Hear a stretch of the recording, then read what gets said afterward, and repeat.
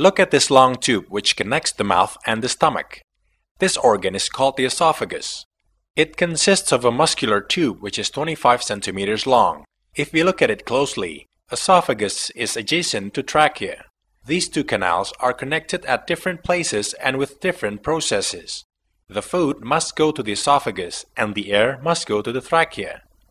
To prevent going into the other location, the epiglottis controls the entrance. The air that comes from the nose continues on to the trachea.